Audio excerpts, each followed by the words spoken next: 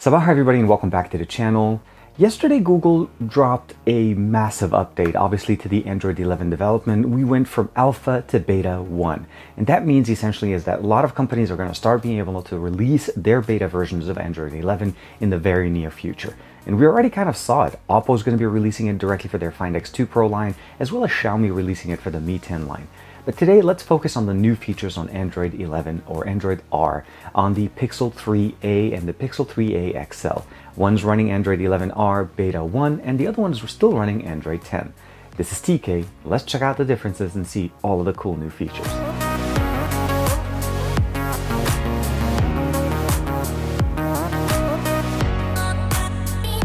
Like and subscribe and make sure you hit that bell icon so that you're always notified to whenever we have new videos on the channel. So what I have in front of us here is the Pixel 3a on the right side, the smaller of the two, running Android 11 Beta 1. On the left, I'm still running Android 10.0, running the latest update on the Pixel 3a XL. Now, both of them obviously are in that purplish color. Obviously, they look very similar, but the main difference here obviously is the software. Beta 1 is available for Pixel devices on the market, so if you have a Pixel device and you'd like to test it out, I'd recommend you checking out their website, and I'll give you guys a link in the description below. Although I do recommend you at this point maybe waiting a little bit. The installation for me on the Pixel 3a was actually a little bit bad. My initial update that went from Preview 4 to Beta 1 kind of crashed and it failed at the end, and I had to do basically a total reset and then manually flashing my update back into Android 11 Beta 1 by downloading the actual image, which was 1.8 gigs. So recommendation at this point, I would say wait, check out some of the cool new features in this video, and of course we have the Pixel 3a XL here for comparison as to what we currently have on Android 10. Now the first feature I want to talk to you guys about today is voice access. Now that's something that we've had in the past, but it's actually more contextually aware of where it is. Now I have it initiated with a button here mostly because I don't want to actually have it turned on all the time. You are able to have it basically present in your notification, and we're also going to be talking about basically how our notification panel is now actually more functional than what we've had in the past. But the reason I want to do this for you guys is I'm going to go ahead and launch it, and I'm going to show you guys how easy it is for me to send a tweet without actually having to touch my phone. So we'll go ahead and just launch it first. Open Twitter. Compose a new tweet. This is a test of voice access on the brand new Android 11 Beta 1 from my Pixel 3a.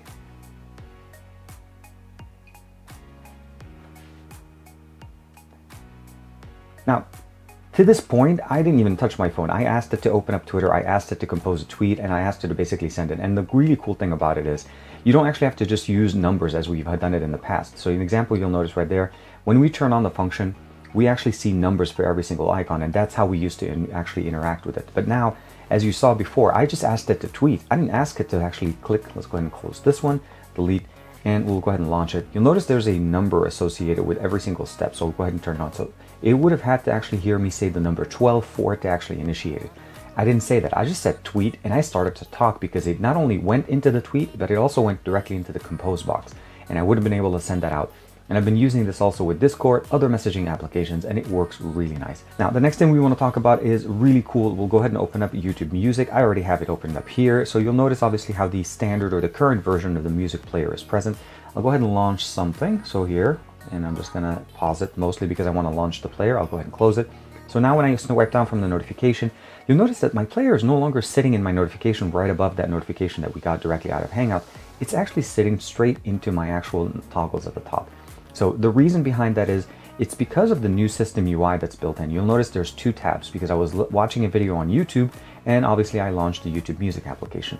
Very nice, very easy, and of course I'm able to still scrub through it, but that's something that we couldn't even done here. If I had YouTube and the YouTube Music application running, both of them would have taken 2 bars for me, and that would have taken up a lot more of my UI as far as the notification panel.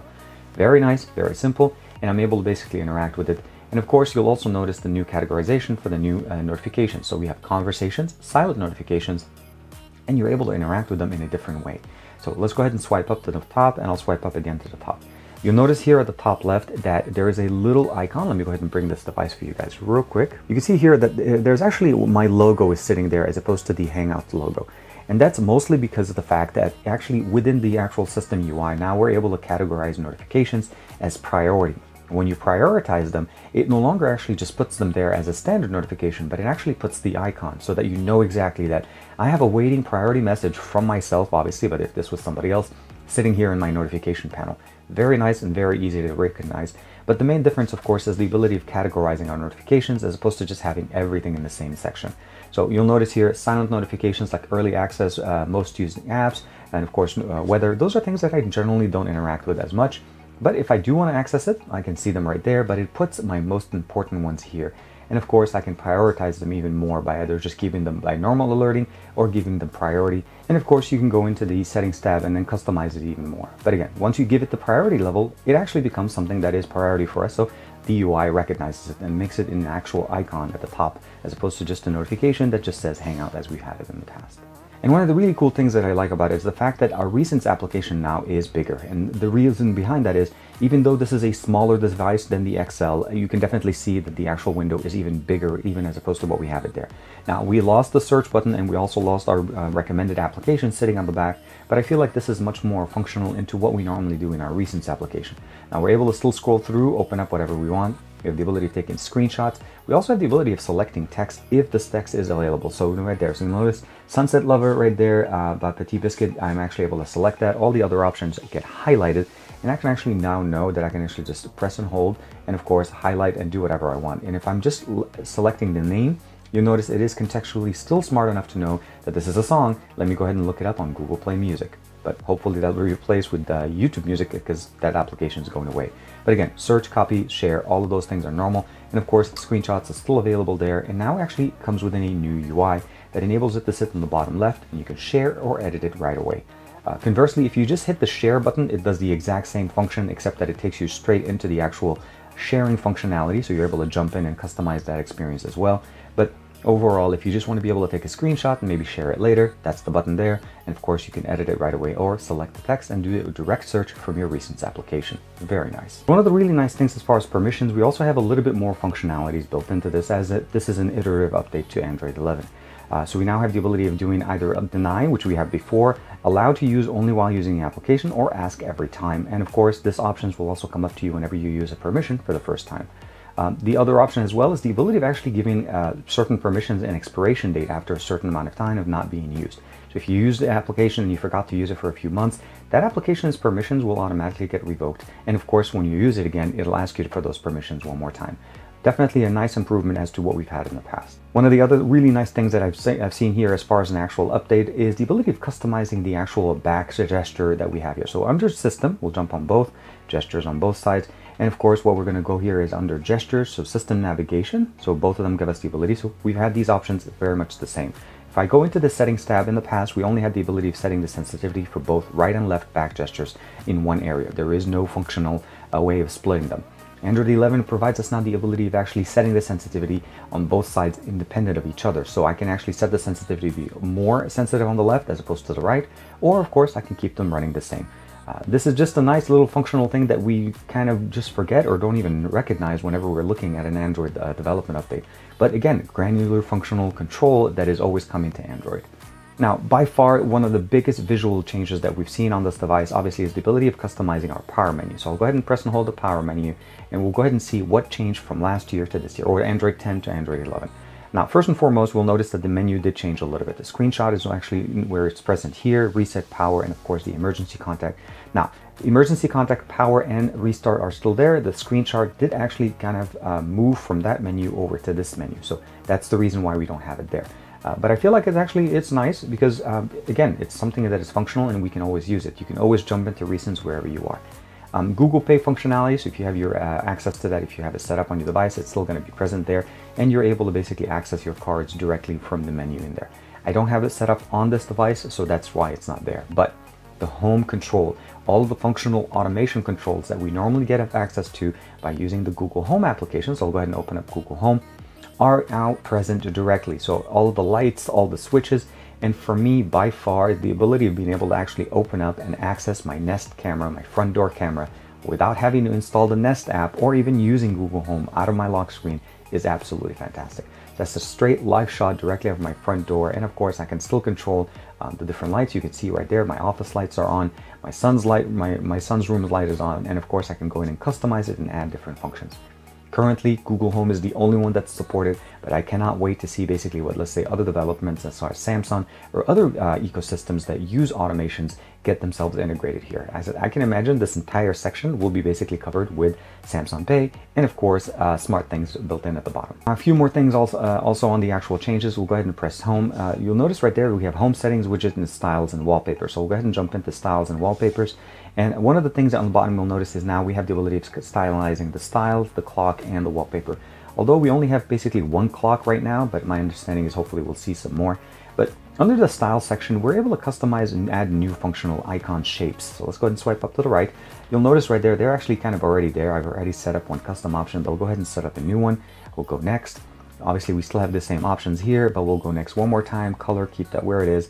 And then now we start looking at the actual icons that we have. So first and foremost here, we had basically four. We have now it was zero, circular, teardrop, somewhat of a rounded square, and a standard square. Now we have teardrop.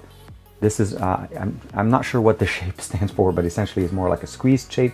The standard circular, we have the teardrop, somewhat of the same one we've seen before, and of course, last but not least, the added one. So we can definitely see that they're trying to add more functional options for us. Let's go ahead and customize that, take that out. And of course, you're able to set up your preset and just jump between the different presets that you want, and of course, enjoy it to your personal preference. You can customize the background as well, but definitely some nice little, I would say, aesthetical UI changes that are just starting to show up everywhere on Android 11. One of the other really cool functional things that we now have is the ability of actually customizing the experience on the home screen. So if I go ahead and press home and go settings, you'll notice for the most part, all we had is the ability of doing app suggestions and basically overview selection, which means for the most part, whenever we got in here, I can swipe up, it gives me the app suggestions over there, but I really had no way of customizing the experience here. Now we have the ability of going under home settings and then under suggestions. So we'll go ahead basically suggestions on home screen. And really the best way to describe it is, let's say you have this row of applications, which generally doesn't change, but I don't want to keep this here. So I want to go ahead and move my Google Play Store up.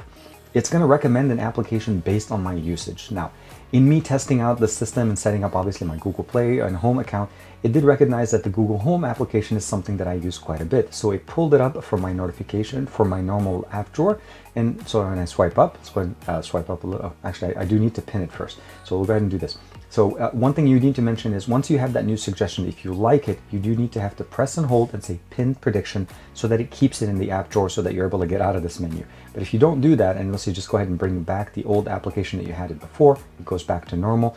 And now if I swipe up from the normal app drawer, you'll see that Home is literally the one app that I've been using the most since I've installed Android 11 Beta 1. So very nice way of customizing it. If you don't want to interact with it, pretty much just disable that feature, but it is definitely nice to have right here. Next feature I want to talk to you guys about is there's a new feature that's added to Android 11 that provides us the ability of supporting USB Ethernet connectors directly in here. So we can actually share our internet connection with a USB Ethernet adapter. And what that means essentially is that using the internet that's on your mobile data that's provided on your smartphone with a mobile, let's say USB Ethernet adapter, you can now connect your phone to a hub or a router and share your internet connection using that by just turning on this functionality.